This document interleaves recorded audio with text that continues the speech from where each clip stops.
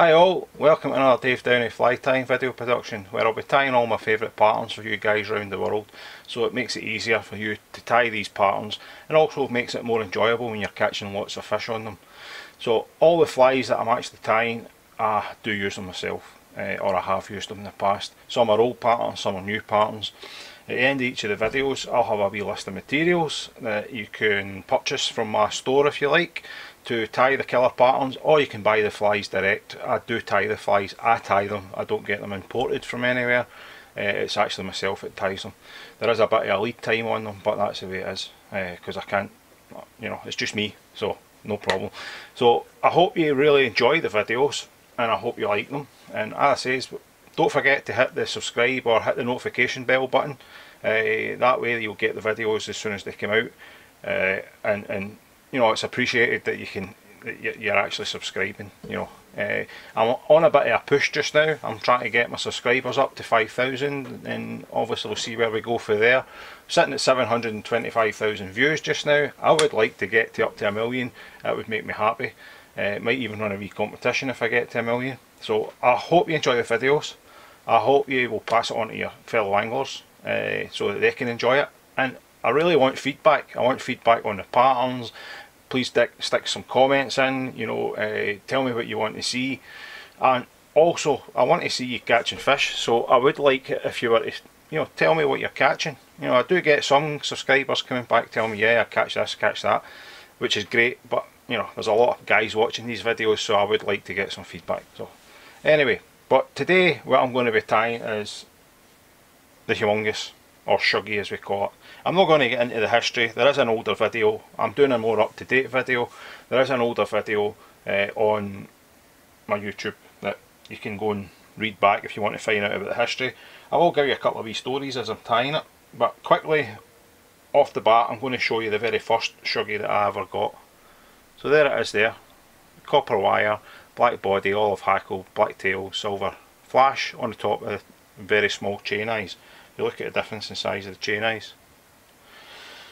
So what you're going to need to tie this is, I'm using Kamasan 175s. It's actually an 8/8 in the vise. That's a size 10, but I have been tying some 10s as well. So it is an 8/8 in the vise. I've got some toilet chain. Right, that's about 4mm. Now you can't. I used to get it out of B&Q by the meter, but they don't sell it in B&Q anymore. So I just order it off Amazon. So you're looking for about 3.8, 4mm. Using some gold wire. Now I'm using the uni wire just now until the spool's finished, as you can see. Then I'll just use the vineyard stuff. It's cheaper and it does the same job. My gold Humungus Chenille. Try to get it into focus there. Right.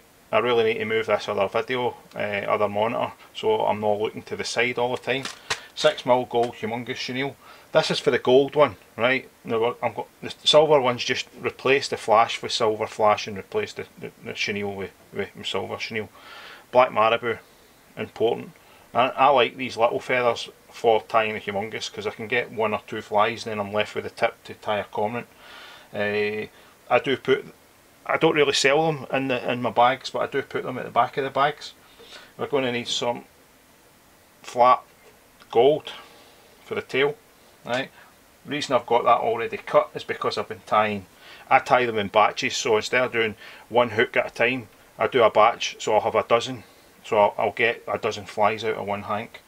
Thread I'm using today is just 140 UTC because it's quite a big fly and there's not a lot of wraps involved. There's not a lot of materials, it's not complicated. So I'm using 140, which is quite thick. And the last thing, obviously we need some super glue. I'm using the fully mill stuff just for on the chain eyes. This one, if you see there, I've already finished. So as I say, I do it in bulk. I tend to do like 30 of these at a time, maybe 50, maybe 100 depending. And I'll just leave them sitting like that. Then I can put silver flash or I can put gold flash on it. It's really up to yourself. But the big contentious point for me on a Humungus, and a lot of people keep saying, oh blah blah blah, it's a grizzle hackle. It's not a grizzle hackle. It never has been a grizzle hackle. It's actually this type of hackle, which is like really soft Chinese Chinchilla type. I got them from Rutland years ago and they were called Chinchilla. Gordon Griffiths used to sell them. Don't really get them anymore. I'm going to show you different capes so you can see different varieties.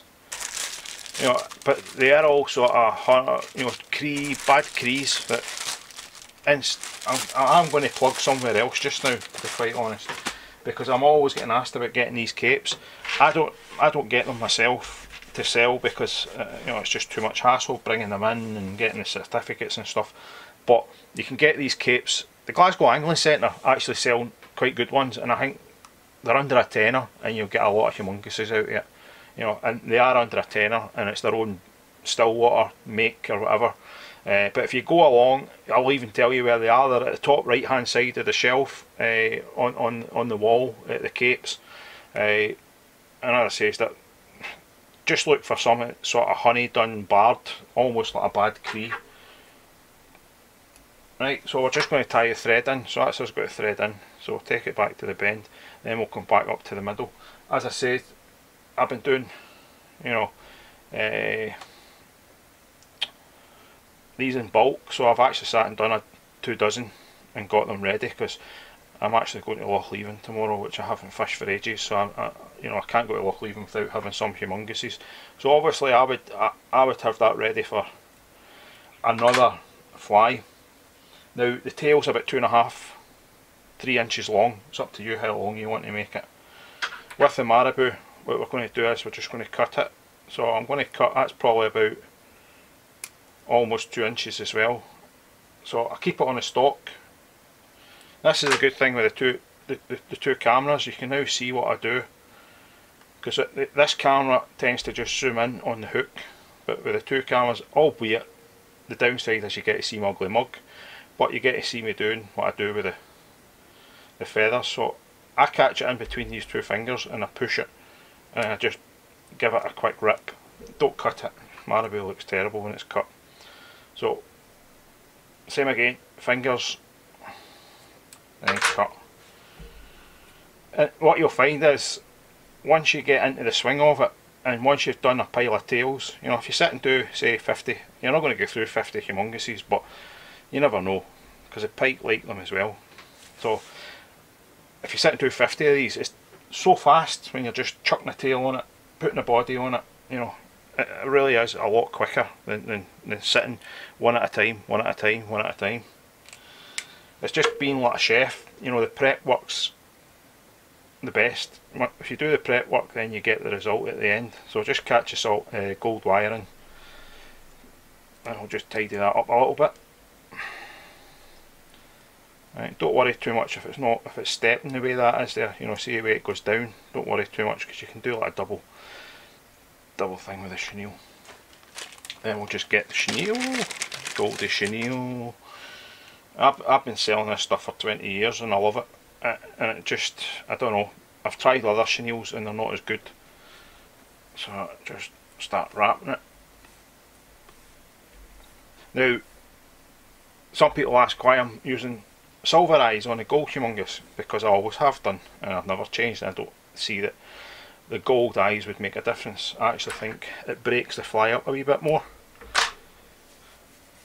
Now, I could tell you tons of stories about the humungus, absolutely tons, but this is my bob fly. So I'm fishing this on a 3-fly cast. I'll have a natural pattern in the middle, something like a claret hopper. I'll have the silver humungus on the point, and I'll have a gold humungus on the dropper. And the amount of times I've lifted up on a hang and just held it there and watched big fish coming up and look at that, and they'll mouth it, maybe not grab it, and then you just wait and the fish will disappear and go drop down again, and you're just waiting. Now remember, your other humungus is I'll be at least 12, 13, 14 feet away. Next minute it just goes doot, doot, doot, bang, and that's you, you're in, and the fish has went down to a silver one. And it works all the time. You know, it's such a good fly. So I'm going to get quite a big hackle here. Right, so look at that hackle, look at the length of that. It looks great on the camera, and to be quite honest, it's the softness. And don't worry if it's pure white at the front, I don't mind it being white at the front. So I'm just going to catch this in. I'll tell you a wee story about when I was on Rutland, fishing the Rutland Pairs, and I was out with this famous angler called Dave Docherty, Curly as most people call him. Absolutely brilliant guy, one of the most laid back guys I've ever known.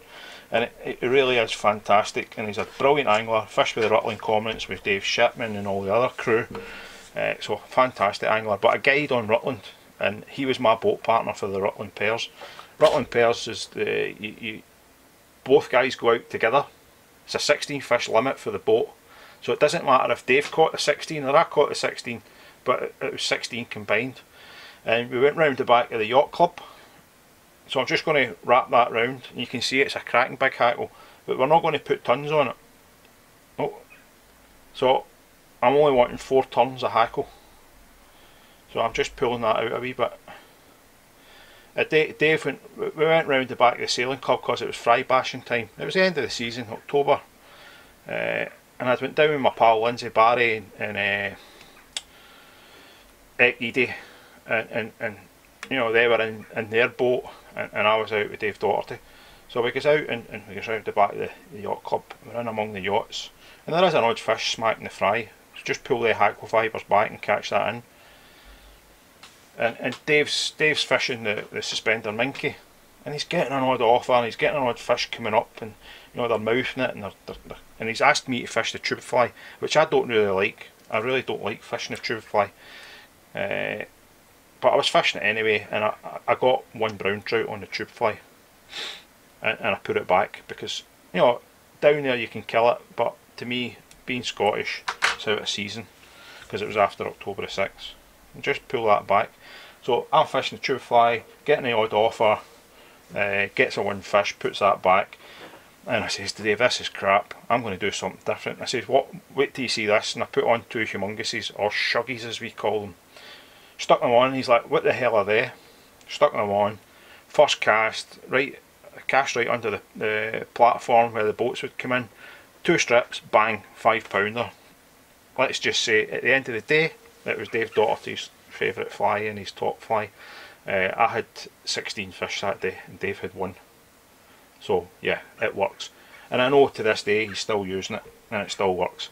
It's an amazing pattern. I've used it on the big locks in Corrib, and I've been pulled up by some of the Irish boys for using it because it's not a fly, so they say. Just do your whip finish as normal. I always do 2.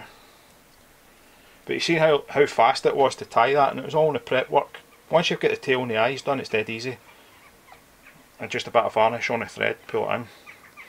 But honestly, if I was stuck on a desert island, whether it be salt water, fresh water, whatever, this is a fly I would have. I've had customers buy it for bonefish, caught salmon on it, sea trout, caught loads of fish on it. But I've done really well in Lochleven with it.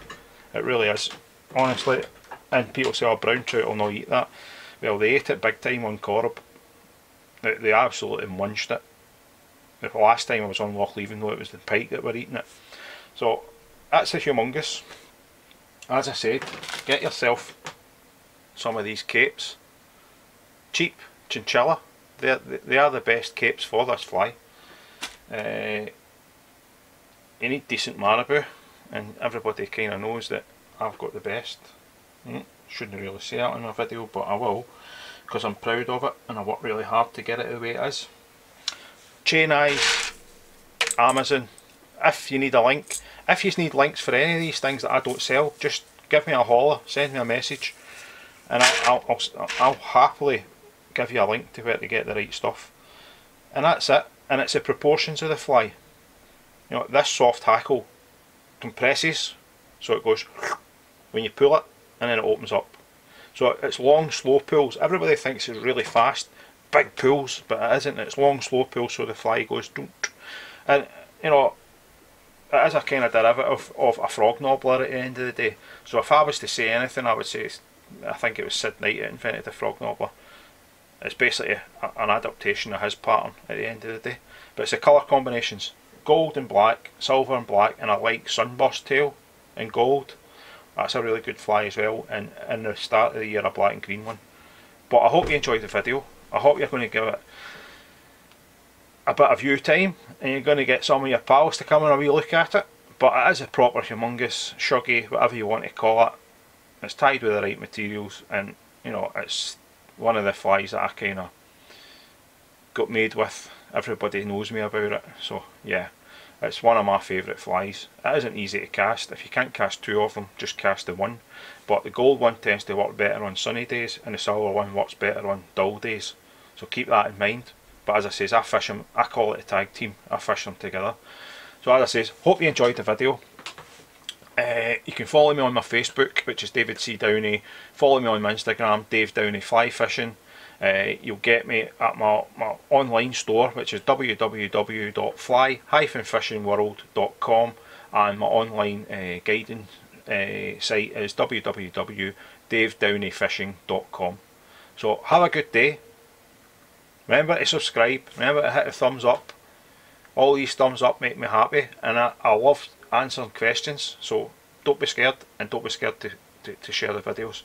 So take care, enjoy your fishing.